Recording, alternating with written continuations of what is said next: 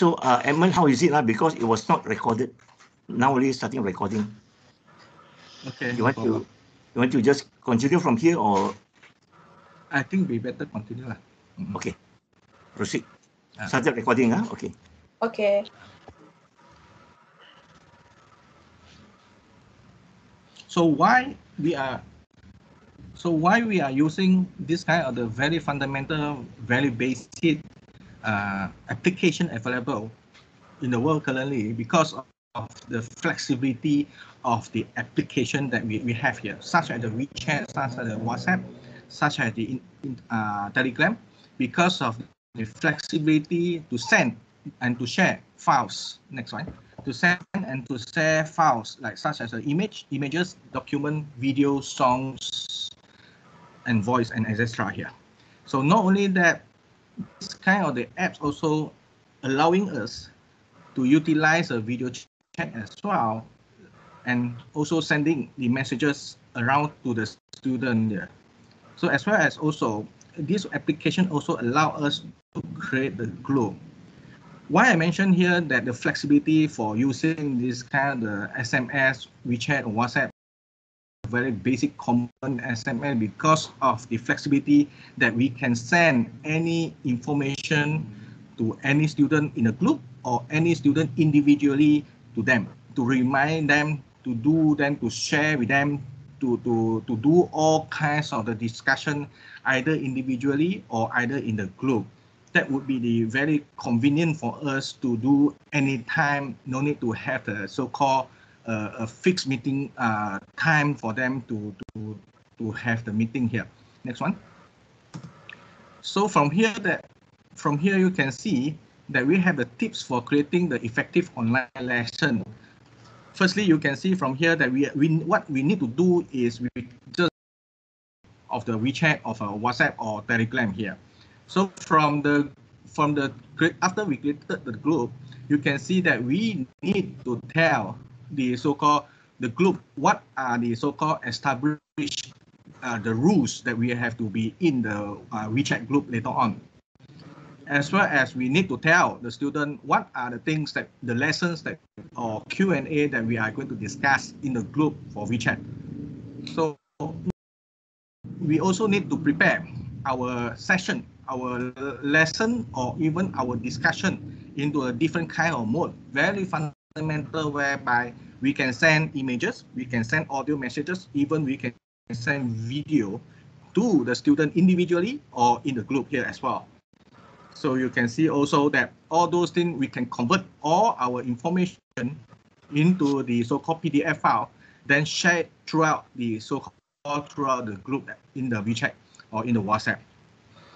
So not only that, besides that, we also can create a short video clip or a short voice messages to tell or to teach the student through the WeChat application here. So you can see is how flexible it is to use this kind of application online. So because of some of the countries like China or like the Kenya, they could not access the so-called the Google Meet at all, and also to use the any related to Microsoft sometime. So we have to break it out. We have to break through their firewall. So in order to use it properly, so you can see how crucial it is. We have to back to the very basic component to use it to get in touch with the student around the world, especially in China and other countries. All right, you can see that from here, we need to get the student engaged in the activity. So thereby, so we have to create our own very short video or short voice video, messages to send it over to the group or send it individually, or even the student who would like to ask any question anytime, they can pop in their messages to me individually or even to the group as well. So from here we can share and discuss with the student personally as well. So not only that, the video size is very small, so easily for us to handle. Even we can record our video anywhere we want. For example, we can record our video in the room, in the kitchen, in the whatever, to explain things that the student wants to know. So what are the theories? What are the practical things that the programming languages that they want to know? We can explain through the video or maybe the voicemail messages that to send off to the WeChat. So from here you can see not only that from that particular video we can turn it into the assessment. We can turn it into the activities that let them assess what we discuss throughout the session in the WeChat later on. So from here. And then another thing, the last one is the tips itself is we can have the assign an additional reading using the PDF file, then send it off to the student. So you can see how flexible it is whenever you are using this kind of the WeChat or WhatsApp. Even though we know that like the Microsoft team and Google and Skype or Zoom, all kinds of the application available in the world, they do have a very powerful features available in their system. But unfortunately, the more powerful feature that available sometimes cause the problem to the student to access, to use it, or even to break through the network from their country to our Malaysia here. So we have to think of such problem that available around the world later on. So next one will be how if we are using this type of the application, very basic application, we need to think of our cost plan. We need to design a proper and suitable cost plan to suit their needs and to suit the discussion and to suit the session of the thing here. Firstly, you need to think of our learning objective. Whether each session that we are discussing, is it achieve the first learning objective or second learning objective? We cannot do all those things in one shot because WhatsApp and WeChat or any basic SMS component, we cannot have very big objective to achieve. So we need to narrow down, then slowly one by one to achieve it. So secondly, we have to review our activities here. So whatever activities that we prepare, we need to send it to the student either through the WeChat, either through the WhatsApp, even we can send it through another website that we created, then send the URL, then let them access the URL, then let them engage into the activities that we created outside from the WeChat here, all right?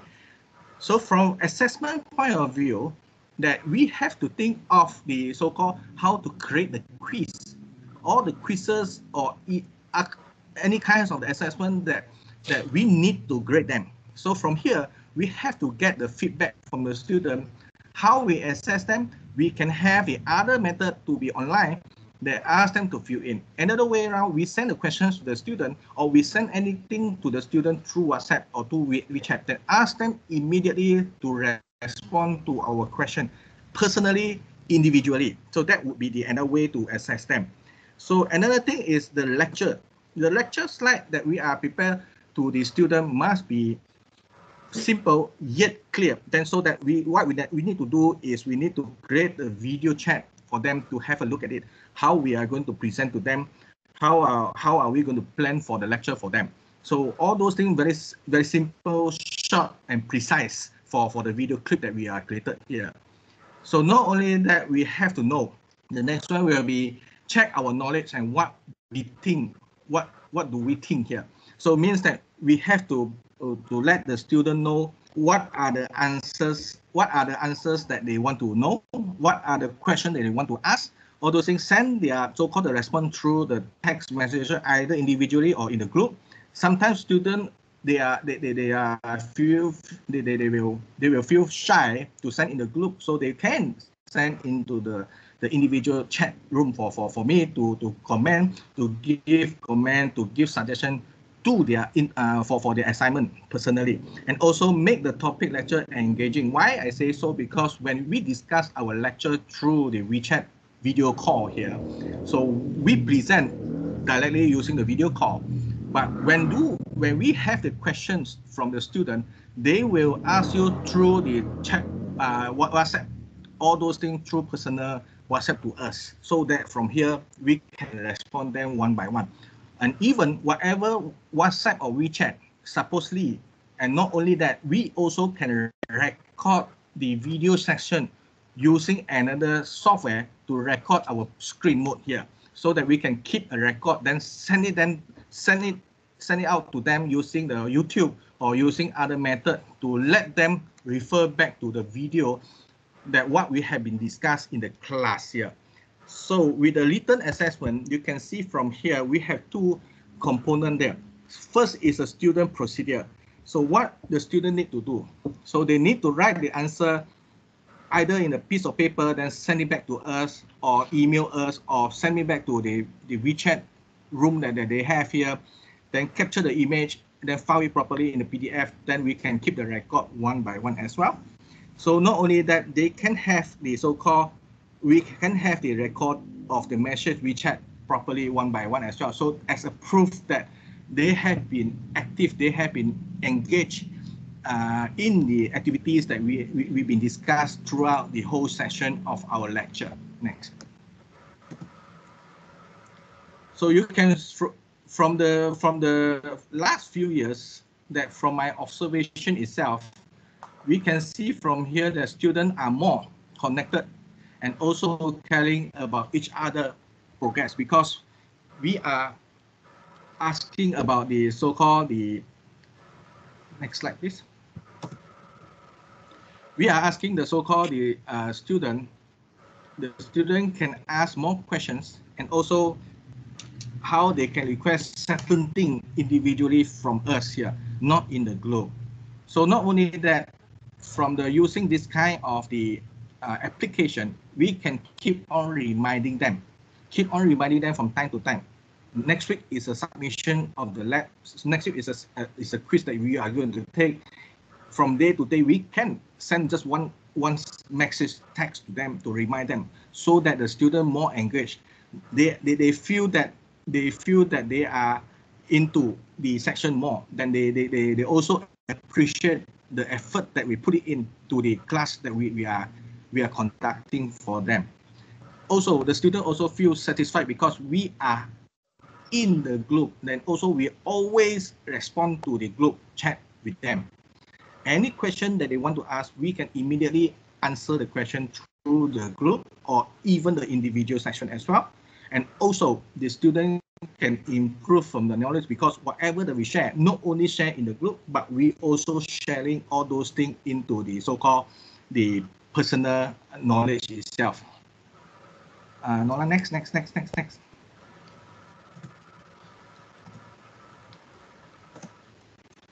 So you can see from here, from my own observation for the last few years, and even for last few semester as well, you can see that the connection with the student, the question that they ask, then reminder them, let them remember what are the activities, what are the exams that they need to take. They feel appreciated with what we have done to them. So they also satisfied with the involvement of lecturer in the group here, as well as they can improve their skill, improve their knowledge throughout the whole session of the lecture individually. Means that it's a personal one-to-one session that we can coach them directly. Next one. So from not only from my observation itself, so during normally at the end of my lecture every semester, I will ask the student, next one, what do you think? How do you think? How do you feel? All those things.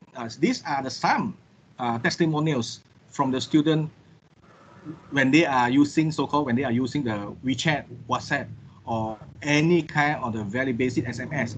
So you can see from here, they said they mentioned that I talked to the new friend. Why? Because if the class is so big, in the WeChat room or in the WhatsApp room, they can individually talk to the student that they want, individually, or even they can talk in the group discussion as well, and even they can create their own group discussion outside from the class as well.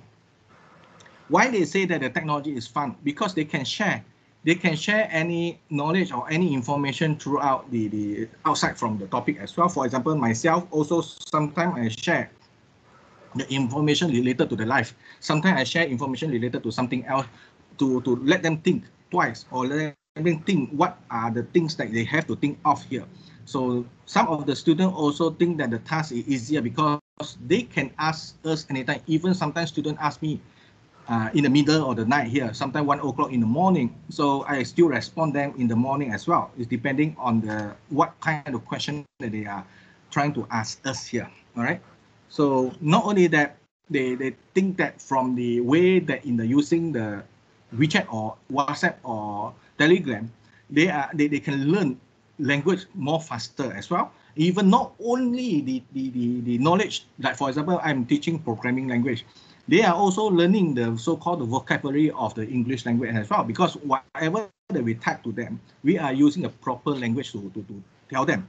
Even sometimes we are typing in the English, sometimes we are typing in the Malay as well. But some of the students, if and only especially the China student, they cannot understand in English, I still can type it in the Mandarin for them. Then with the Mandarin language on the top, English language on the bottom, normally I will do 2 lines for them, so that not only they can read in Mandarin, they also learn from the Mandarin to the English as well. So that's why from few that really appreciate what we have done and what we have contributed to throughout the whole session of the lecture. Okay, I think that's all from me. If you have any questions, so you may ask me. Thank you. Next one. Thank you. Thank you very much, Edmund, for such a very detailed and comprehensive experience that you have and sharing these experiences to us. Sami, is there any particular question you want to raise? Otherwise, you can also raise your hand and put on your mic. Sami? There is no question in the meeting chat. Maybe the participant can ask directly to Dr. Edmund. Yes, we are open. Whoever, feel free to just unmute and just ask.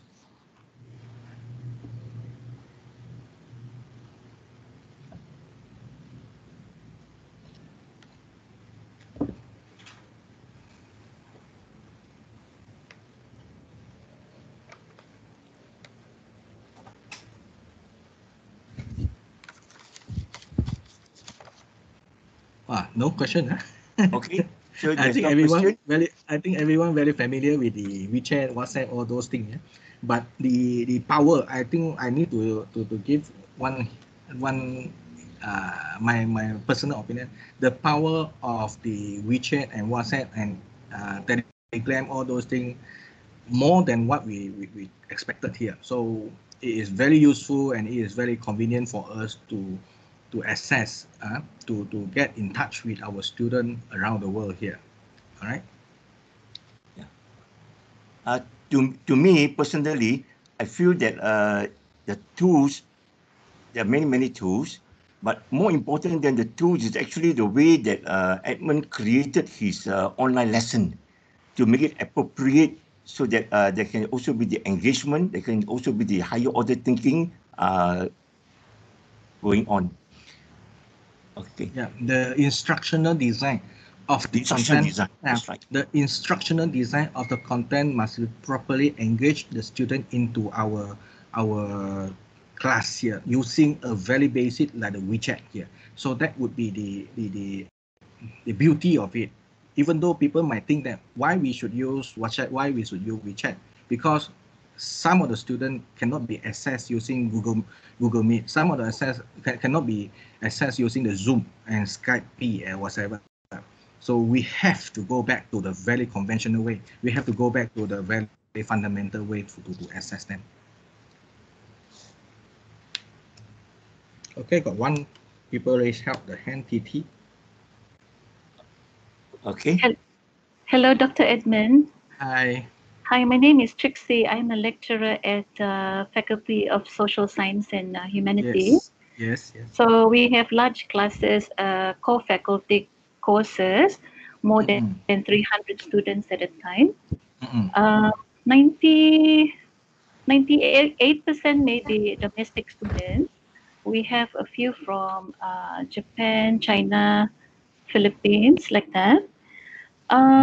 My question is, we are already, I myself personally very invested in WhatsApp, and I don't want to miss out the few international students in the crowd. And of course, I double up and write them emails and so on, which they can receive. However, it's not as directly engaging nor satisfying in that sense for them or myself. My question is, how do I incorporate WeChat and Telegram if I'm already using WhatsApp extensively? How do I drop? I mean, do I convert to one or the other, or how, what is your opinion on that? Yeah. Normally, for example, I will ask the student to register both or three apps here. Okay, so for example, when I want to, if in my class, for example, I got to have the experience, my class to have a China student, my class to have the Indonesian student, my class also to have the so-called Indian student or Pakistan as well as a Bangladeshi. Okay, they different types of the student from a different country here. So in my class, normally, first thing first, when you want to get into my class, you have to register two apps. One is WeChat, one is WhatsApp. All right. So both of them, they need to register it. So from here, I can rush all the information to both of the information easily. Okay. So if one of the student cannot access, for example, the China student cannot access using WhatsApp, for example, because WhatsApp in China, they need to use a VPN. Every time they want to use WhatsApp, they need to open out the VPN, only allowed to use the network, then only can access a WhatsApp. But unfortunately, the WhatsApp that in China, that even though they can use, sometimes they cannot access the video through WhatsApp, cannot access the image, even they cannot access the voice messages as well. So that would be the one limitation in China, that if they are using WhatsApp. So that's why China is fully use of the WeChat. So that's why normally in the class, I will ask them to do both or three things here. Okay. So from here, we will, if we need to know the class itself, is it got China student or whatever student, if they got the student, then we have to move all our class into the WeChat already. All right. Thank you. Thank you. All right. If anyone more put up the hand.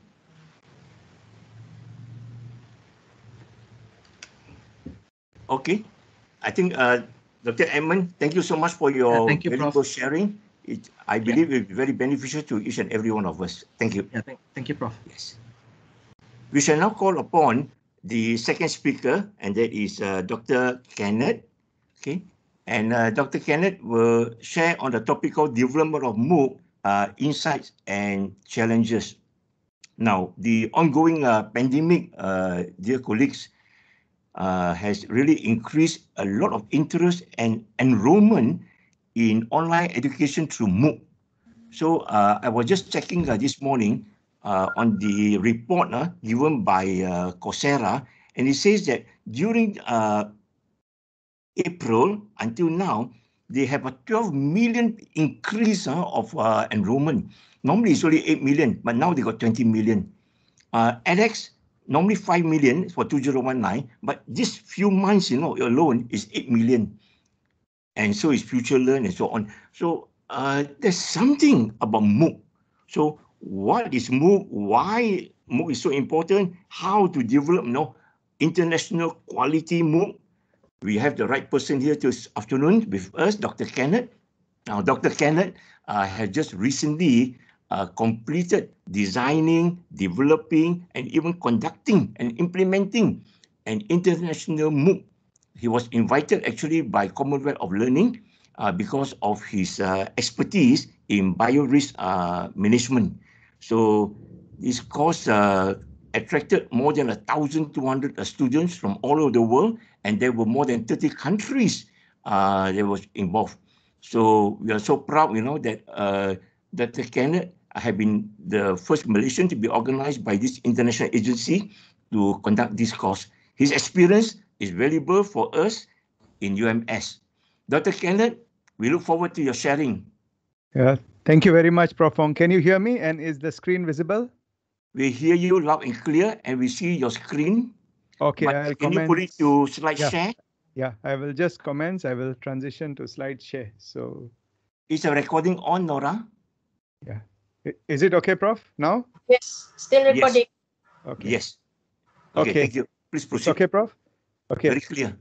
Good. Thank you very much, Prof. Fong, and a very good afternoon. Salam Sajatra to all our viewers. Thank you very much. And I'm going to present to you about the challenges we faced during the development of our MOOC. So basically what we did is over the course of the last year, I designed and developed an MOOC. And the purpose of the design and development was not for my benefits. It's basically to understand how the system works and to look at it and observe it. So what I did is I developed a MOOC based on a topic of interest, which is biorisk management. And then let's delve into what we experienced during the course of its development. Okay, now this is one of the MOOC platforms which is almost very well known. It's called Masterclass. And the reason why I have highlighted this platform or why I'm bringing it up is because it highlights expertise.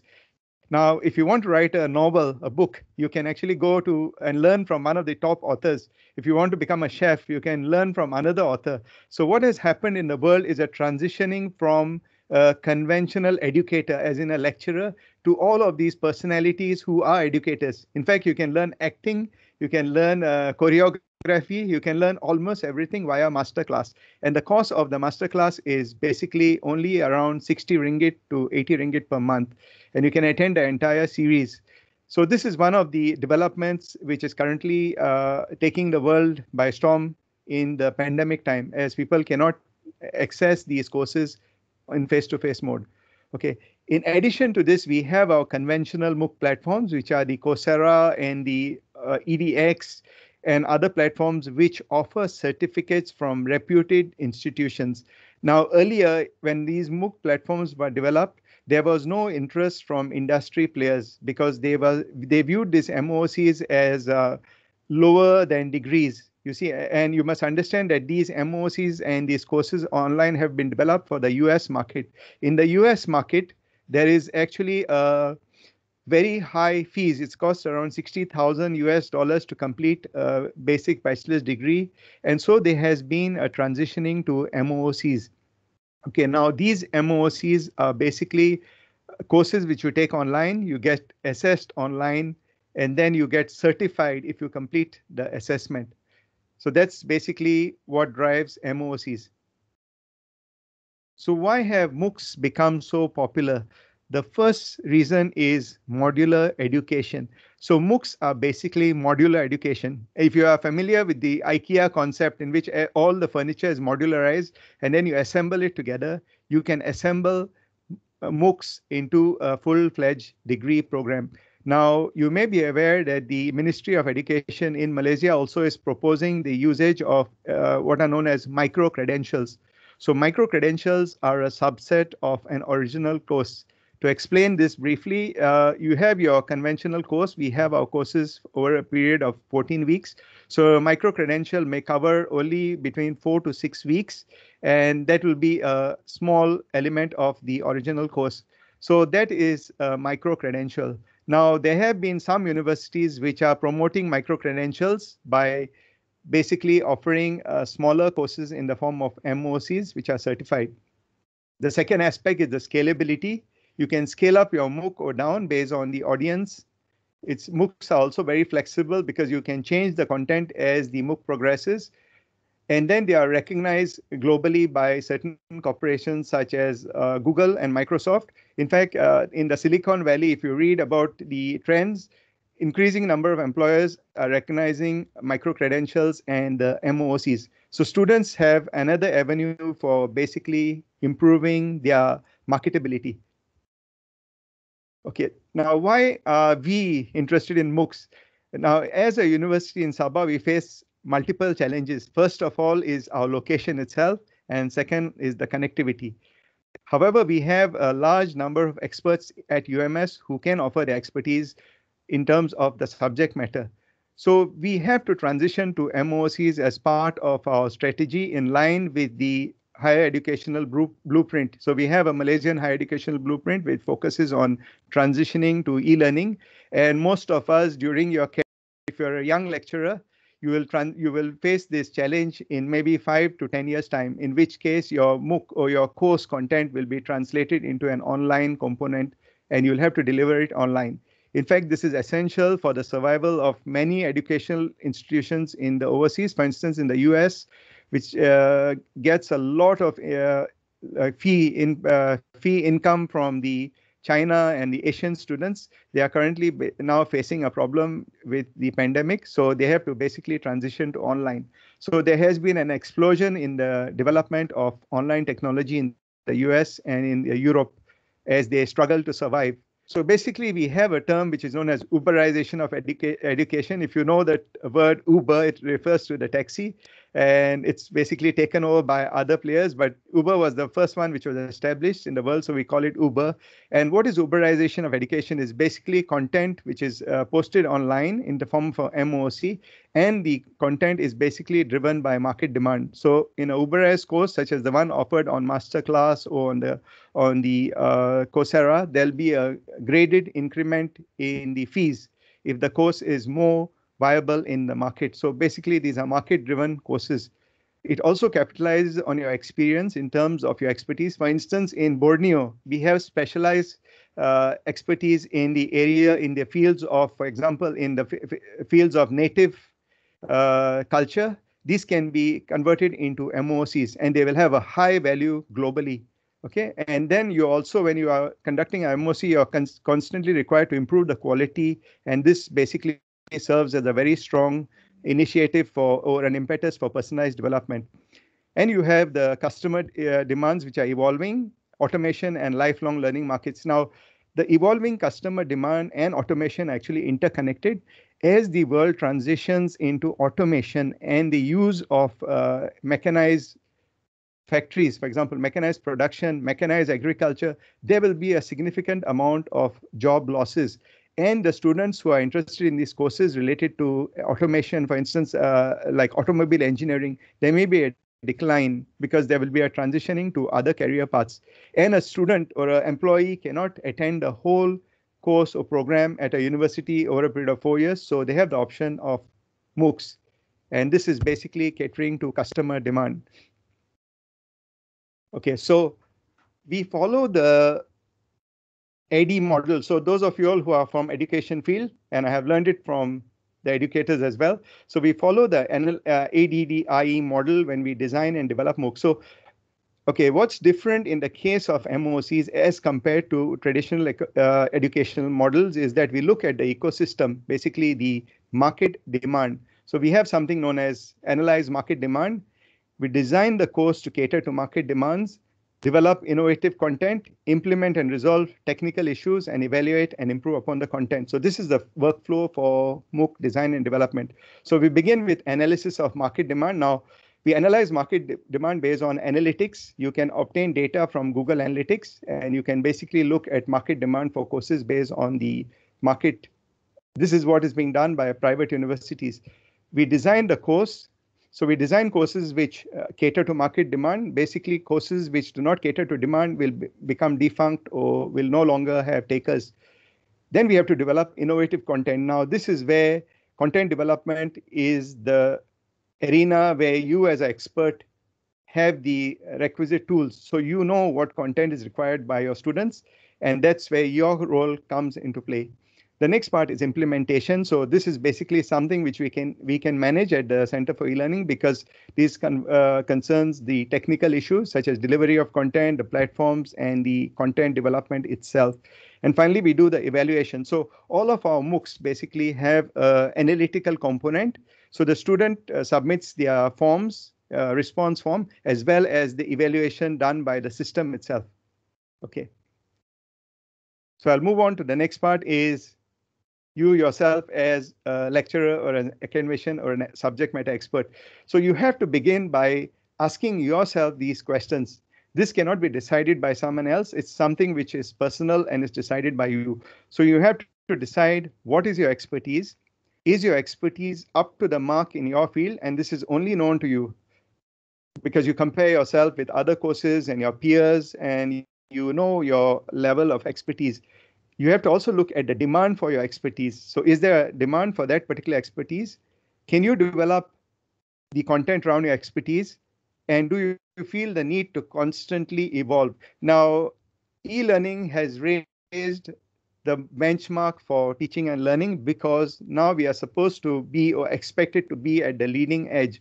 Our customers are very demanding. The student is your customer as well as your parent. The parent of the student is the customer. So they are demanding. They will ask, usually when private universities, when they have these road shows and the educational fairs, the parents will always ask the question, will my son or daughter be able to obtain employment after investing 60,000 to 100,000 ringgit Malaysia? So that's what we need to cater to when we develop the MOOC.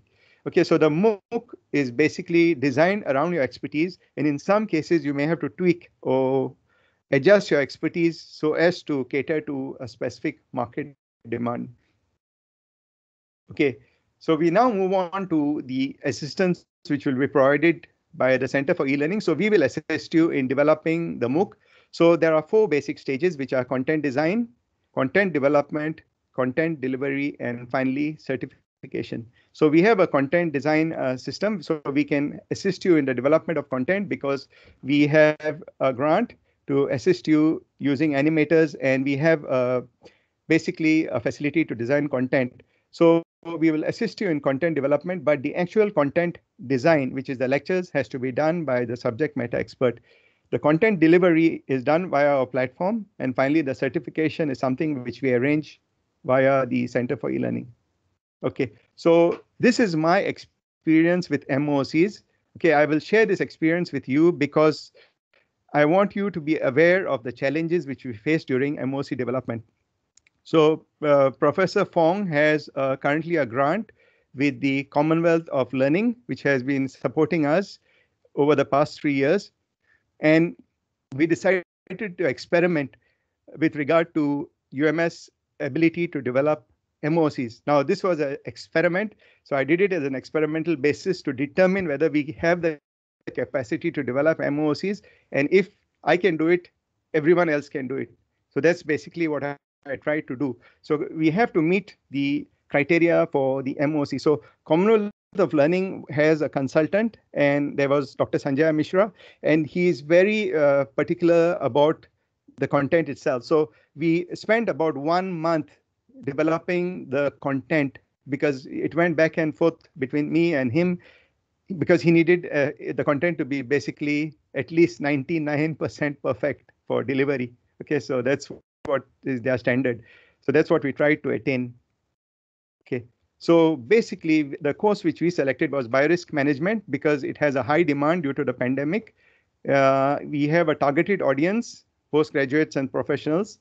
We decided to distribute it globally, and we decided to provide certificates. So these are the 4 factors which you must look at into when developing your own MOOC. Now, when we did this MOOC, right, we actually spent some money targeting users using YouTube. So I developed a very short advertisement on YouTube, which was about a minute long, and I posted it online, and I paid around $400 to do the marketing for this MOOC. So that YouTube video could be analyzed for and targeted for specific audiences. So I targeted around 100,000 users, and I basically got a hit from around 12,000 YouTube users. So that's the way we use the targeted marketing for the MOOC. Now, suppose we develop a UMS MOOC, we will be using some kind of marketing platform to ensure that your course is basically distributed, or the students across the world are aware of your MOOC. So we have that experience with marketing that MOOC via YouTube. Okay, so what is the content of MOOC? So this is the standard content which I developed in accordance with the guidelines from the Commonwealth of Learning. We had the course synopsis, which is similar to your table 4, and it is more detailed. Dr. Edmund has developed a platform for you, or basically a template for you for the course synopsis. I had 15 lecture modules distributed over a period of 4 weeks. However, you can have fewer modules. I had 4 quizzes and 1 assignment. Okay, so that's the basic content of MOOC. So this is our course content. So in our course content, we basically have 4 weeks of instruction, and the 5th week is assessment. Now the MOOC which I basically implemented is a MOOC which is driven by the instructor. So there are two types of MOOCs. One is the instructor driven and one is the student driven or the user driven. Now in the instructor driven MOOC, I decide when I post the content, and this kind of MOOCs have an advantage because most of the students will complete the MOOC, unlike the other MOOCs in which case the students will not complete it or leave it halfway. Okay, so this is our dashboard. So UMS is currently installing a similar platform. It's based on MOOCkit. So when you see your dashboard, you can see at any given time the activity in that course. So I have around 1,059 registered students and 624 active students. Okay, and then I can see the posts. And this dashboard is like a automobile, dashboard. It can be viewed at any given time, and you can analyze the course content at any given time. So this is one of the analytics which must be done when you conduct globalized MOOC. So we had around students from around 33 countries, and I was surprised that we even had a student from Peru, from South America, who still keeps in touch with me on email. He is a biorisk manager in Peru, so he benefited from this MOOC. Okay, so this is student interaction. Now this is actually a map of interaction. So every time you have a chat, it shows up on the analytics platform in the MOOC system. And you can see I'm in the center because I have been basically communicating with almost everyone in forums or in chats. So we had around 3,000 messages shared during the 5-week or 6-week MOOC, because even after the MOOC was completed, there are still people making queries regarding certificates and content. So this is showing you the level of interaction which we require, and participating in the MOOC for the 6 weeks or 5 weeks is a full-time exercise because you need to be engaged with the students. They are a global audience and they will be from different countries in the world in different time zones. So that's the challenge of the MOOC. Okay. So upon completion of the MOOC, each of the participants was issued a certificate, and we have a completion certificate as well as an attendance certificate. So they only issued the completion certificate if they meet the criteria of the MOOC. And as I have basically blanked out all the signatures because I don't want it to be shared, but basically it's signed off by the Vice Chancellor, by myself, and the collaborator, which is the president of the Commonwealth of Learning. So because we are basically using their signature, we as lecturers have to be very sure to maintain the standard. I cannot compromise on the standard of the MOOC during that course, because if there is a complaint or if there is some issue, it will look very bad on UMS. So we have to comply with the stringent criteria for quality of the content, as well as the quality of assessment during MOOC. So that basically helps us a lot, because as lecturers, it raises the bar and we exceed basically the requirements of the MQA and the certification agencies, because we are actually moving on to the globalized platforms. Okay, so this is a time. So when I did the MOOC, I actually did a time course analysis. I analyzed my behavior and the time I spent developing the MOOC, and this is the rough estimation. So I've done a precise estimation on Google Calendar. So the content design in collaboration with the course, basically the consultant, took around 60 hours, man hours. The content development, which is the slides and the production of the slides, took around 200 hours because I have to develop all the content by myself. The videos and editing was done with a research assistant, so it took around 60 hours. The delivery itself over the 5 weeks was around 120 hours, and the assessment of around 300 assignments took around 150 hours. So this is the amount of time which is actually spent. So in total, around 590 man hours spent on the MOOC itself. Okay, now I've spoken about myself and my experiences. We now move on to what you as a lecturer can do and what we will assist you in doing. So the first step is basically having your course topic ready. After you do the course topic, Dr. Edmund will then give you a template. So that's the course documentation. This template is required in order to maintain the quality standards of that MOOC. So when you develop content, it will be sent to a reviewer in order to comply to the standards of the MOOC. Okay, the next part will be training sessions conducted by our Center for E-Learning. Earlier, we used to do these sessions in face-to-face with selected lecturers, but now we will do it online. We then move into the design and development of the content. So this has to be done by yourself with your lecture notes, and we will assist you in video filming as the content development progresses. We will then deliver it on the UMS MOOC platform, and it then comes back to you, assess the students' performance, and then we do a basic delivery of the course and improvement of the course. So that's basically the steps which you need to follow. Okay, so for more information, please feel free to contact me. So some of you can also contact Dr. Giap Weng, who is we call Edmund, who's the coordinator for the MOOC and OER. Okay, so that's the basic experience which I had with the development of MOOCs. It was very challenging and it took up a lot of energy, but at the end of the day, it's worth it because the experience which we gain can be shared with you. Okay, with that, I would like to end my presentation and take in questions. So thank you very much and stay safe. Okay, thank you very much, Prof. Fong. We can open up for Q&A now. Thank you. Thank you, Dr. Kenneth, for the wonderful sharing. Puan Sami, could you highlight any questions? At the moment, there's no question yet, but I saw that Prof. Vincent have shared the MQA garis panduan for micro-credential. Okay. Very much, Prof. Vincent. Yeah. We will refer to that. Yes, thank you, Prof. Vincent. That is very useful and important. Yes. Has someone raised their hand? If you have raised your hand, you can basically open up the mic and speak if you have raised your hand. Hi, Dr. Trixie. Kenneth. Hello, Dr. Trixie. Yes, hello. So nice to hear your experience finally. We've been waiting for this sharing from you. I have a question. Yeah, I just wondered, with so much time that you spent, I know it was experimental in a way, what you did with the MOOC, but did you not have an assistant at all?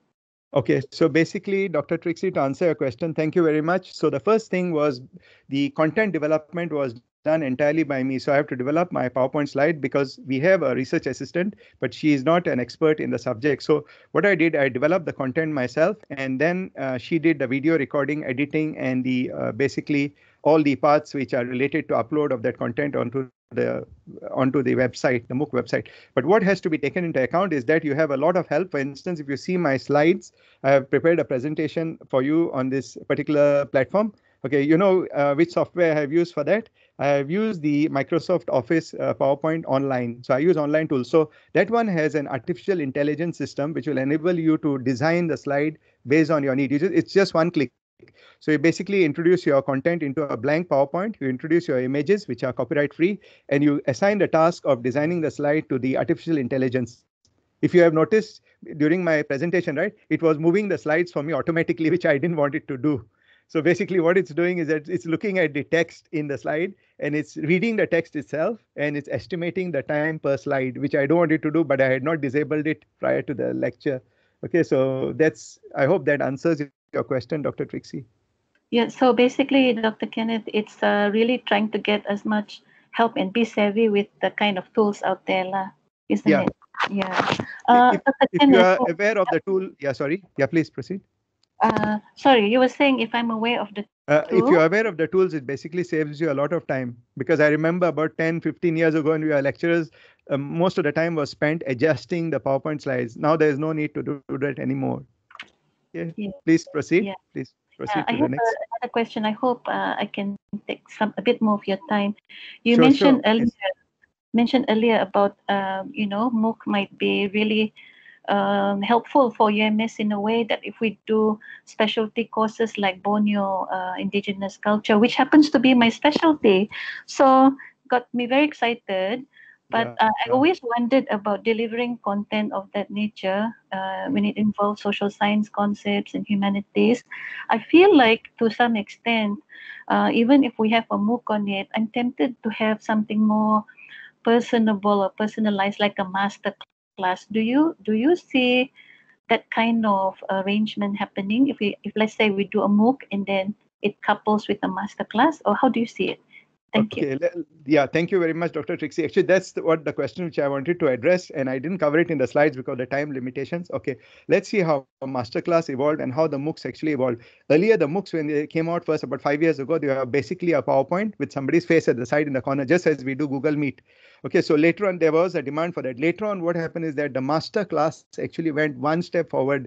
They went into professional photography. So they, when they do their photography, for example, they have cookery class. I attend one of their master classes on cookery, on gourmet cookery. It's about $60. So they do a very professional photography for that. The filming is very professional. They have everything professional. So they can package their product at a higher cost. Now, suppose you are doing Borneo education, for example, Borneo, which is a very good topic, which has international, how do you say, significance. There'll be a lot of audience for that. It's better to revert to a MOOC and then transition to the master class. So the development of the content library is what is pertinent, because they want, for example, if you're doing a local cooking, they will want to have proper videography of that cooking part, or the for example, fabrics or the cultural practices of the language. You can basically, it's up to your imagination and your expertise. You can develop a masterclass on almost anything.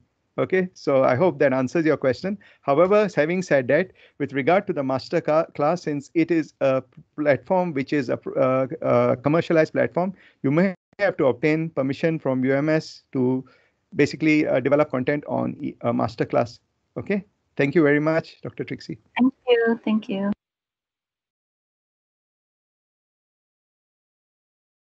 Any other questions? Okay. Dr. Edmund, would you like to add on to the MOOC affair? Yeah. I think Dr. Edmund can discuss the platform itself and the template. Dr. Edmund, are you around? Yeah, I'm around. Okay, good afternoon all. Currently in PEP, we are having... Can you put your audio, your mic nearer? Hello, can you hear my voice? Okay. Was softer. Good afternoon to all. So currently PEP, we already came out with the template that to guide and to allow the lecturer and instructor to put in their contents one by one into the table here. So from there, after that, you all submit your, later on, you all submit your template together with your content. In PEP, we will have the so-called developer to help, to edit, to do all those recording, whatever later on in PEP. So from here, we will have a very proper and also high quality work to produce from the UMS later on. So this will be the one that we are going to do from the PEP side. Okay. Thank you, Edmund. Thank you, Dr. Kenneth. So those who will be involved in MOOC will go batches by batches. So for the first cohort, it is open to those who have undergone and been certified going through the webinar MOOC that was conducted by Commonwealth of Learning a few months ago. So there were altogether over 200 lecturers that registered, but eventually, again, as Dr. Kenneth put it, they are quite strict. So those who comply to certain completion of assignment and up to a certain mark, then they were given a certificate. So all in, we have 70 of our lecturers that were certified to become so-called MOOC teachers. So this will be the first group. Next week, they'll be receiving their letter and the template, okay, and it will be true to everybody else later on. So the template is one where they put in the content and whatever items there. Then we will, out of the 70, we will select 30. Okay, so, and out of the 30, it will be an appointment from the Vice Chancellor, okay, to be involved. And we will set very stringent standard as well as short time duration. So only those who are committed, will be able to proceed and complete this MOOC development. Okay. I think Dr. Kenneth and Dr. Edmund, anything else you want to say as a last word? Yeah, Prof. Again, thank you very much, Prof. And thank you very much to the participants for your time. I have taken up your time, but I have shared it on YouTube in case you are interested. But what I would like to say in a nutshell is basically the MOOC is a way forward to highlighting your expertise. That is what I want to highlight in the MOOC. The purpose of the MOOC is basically to bring out the best of you as a subject matter expert. Okay, thank you and stay safe. Yes, thank you. Edmund? Okay, thank you very much everyone for attending this webinar. So if you do have any questions related to the MOOC or OER, please come forward to PEP. We are ready to help and to assist everyone. Thank you. Yes. And before you all leave this place, we will still keep this chat open. Please, can you please just write in which particular kind of a topic that you think we should organize? What is the need of actually our student? What is the actual need of our especially academic staff right now in this time of COVID-19 pandemic? So please suggest whatever topic and we shall consider it together. Thank you so much, everybody, and I hope that it had benefited every one of us. Okay, so terima kasih. Thank you so much for your time, your valuable time spent with us. Please write to us, contact us in whatever matter related to TEL. Okay, please help to suggest some topics before you go. Thank you. We will leave it open for the next 10 minutes, Nora. Yeah, we'll leave it open for Q&A. Yeah, here, if you need to ask us any specific questions. Yeah, and also Q&A continue, yeah. But otherwise, please suggest in the chat box. Thank you, Nora. Thank you, Zul. Thank you, Ponsami. Yeah. Okay, Prof. Yeah, and thank you, everybody.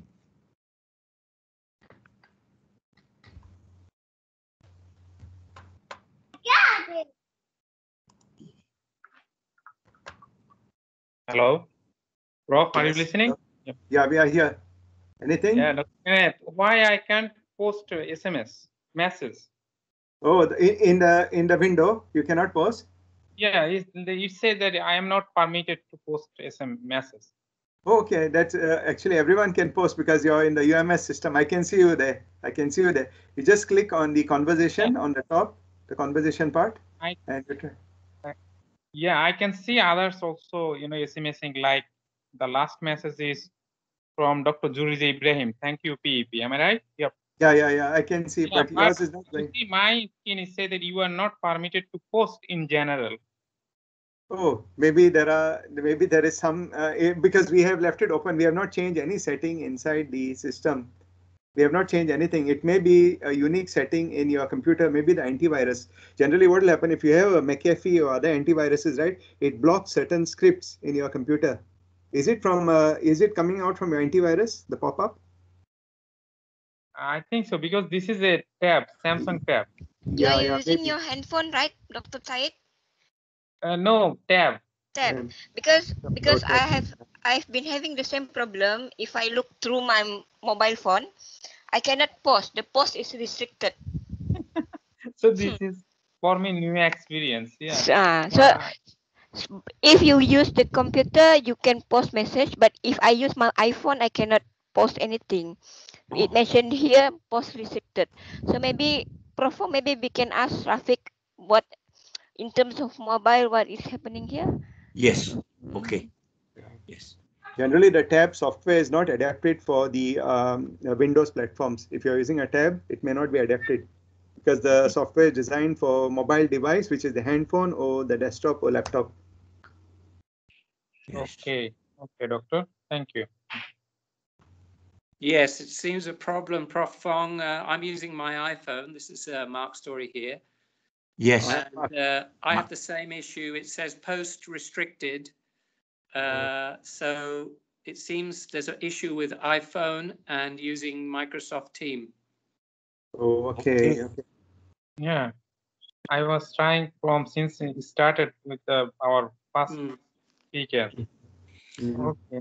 Okay, Mark, I will refer this immediately to our consultant, Mr. Rafiq. Yes. Okay. Okay, we can still comment to, we can still send messages to you, obviously, via the usual channels. Yeah, yes, that's We correct. can email you at tel@ums. Yeah. So we can still contact you with our ideas. So it's nothing to worry about. Mark, could you just have a snapshot of it and just WhatsApp to me? Sure, I we'll immediately do. can forward to him. Yeah. Yeah, thank you.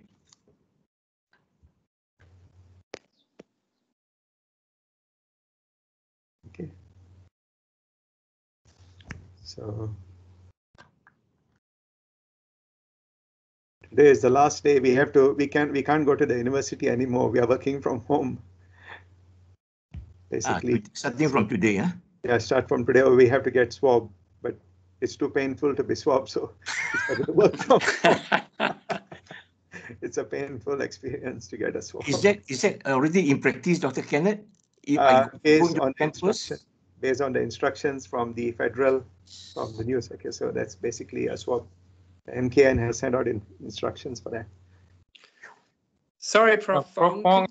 Can you just put up your mobile number? I seem to have mislaid it in my contacts. I don't know why. Would you mind just putting your number on the chat, in the chat box?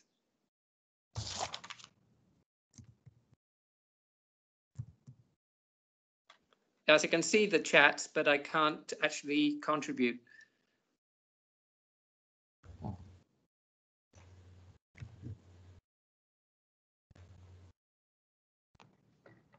Thank you. Sorry for that. Can you see mine? Yes, thank you. Okay. I don't know why I don't have it. We've communicated before, so maybe it was through the Tel chat group. Okay. I think so.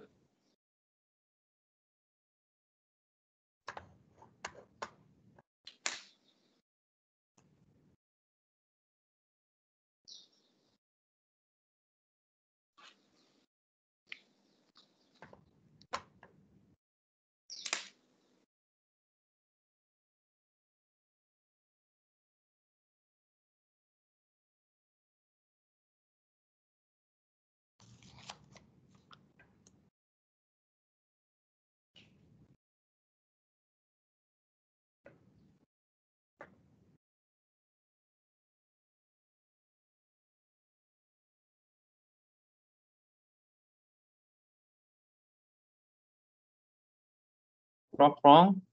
Yes. And Dr. Kenneth, can I ask you something? Just to proceed, Dr. Sayed. Your formal presentation is already finished, am I right? Yep. Yes, that's correct. You can proceed to the. I have one course and my section is over 300 students. So the student facing problem using Cisco WebEx. Say that again. Your students are facing problem with? Using Cisco WebEx. Okay. What's the problem? Because they say that they cannot log in and it takes too much data. I have a screenshot message from them. So luckily that class I have 70 students. So that one I'm going to continue with Google Meet.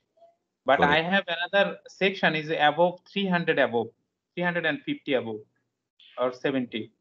So that one I am already, because that one I am prepared to do Cisco WebEx. But as the students coming, remarks, comments on that they are facing problem using that Cisco WebEx. So I am planning to using the other platform maybe. Yeah. Do you have any suggestions? Does anyone here have got a problem when using WebEx?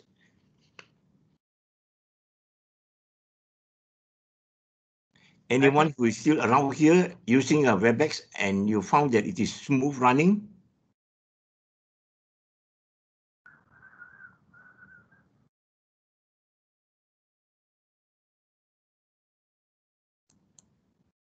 It's not actually smooth running. I also tried myself.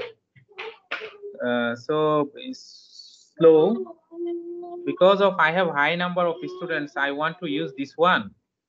Correct. But now I'm afraid. Now I'm afraid that students SMSing me okay. that this creates problem for them. So that's why. Now, how many students, for example, will make this complaint? That one is this group is 70 students, but I have another group is 370. Correct. This 70, out of the 70, how many could not log in, and where are their location? Location is inside Malaysia, but I think Kampung areas or something. I have a SMS.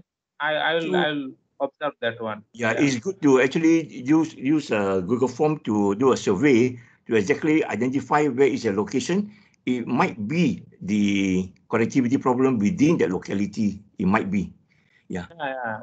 Because our WebEx is supposed to be able to accommodate so many. No problem. But I have found one thing. We have seen our one colleague. He used Facebook Live. Yes.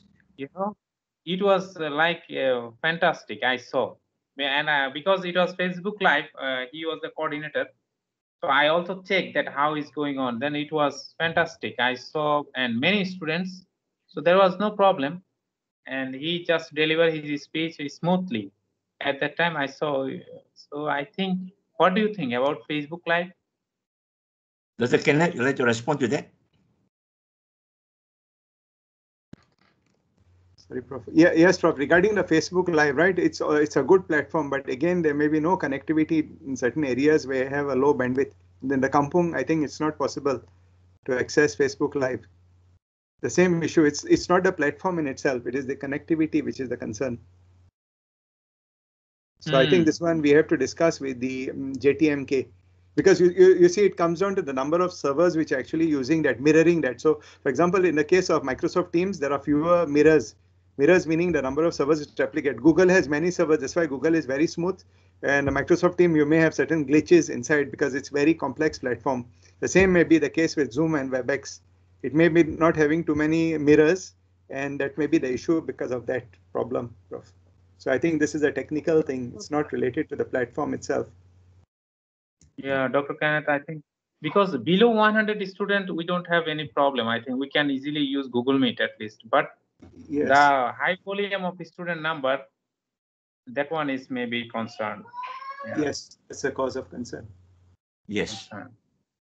Yes. So that's one how we to deal this one. This is the problem.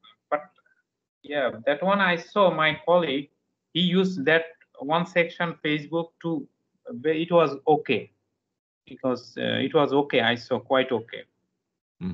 But Facebook Live, I think you cannot share PowerPoint slides. Am I right? You cannot share, but you will have to use what is known as, there are ways to share it, but it's difficult. Most of the Facebook, if you're doing Facebook Live or Google Live, we use OBS Studio. You have to download something known as OBS Studio. Okay, I can share the link with you. And you have to download it, and then you can do a Facebook stream using that slides. Okay. Thank you. Sorry, keeping you here. Thank you, both of you. No problem. Prof. Yes. Kenneth. Thank you. Thank you. Thank you, Dr. Syed. I will actually SMS you the screenshot because actually student facing, I think, down even problem in Cisco WebEx, I think. It's okay. I think we can resolve it with JTMK. We asked them the basically the capacity. Yeah. Thank you. Thank you. Have a good day, Kenneth, Prof. You too. Stay safe. You stay safe. Stay safe. Thank you. Yes.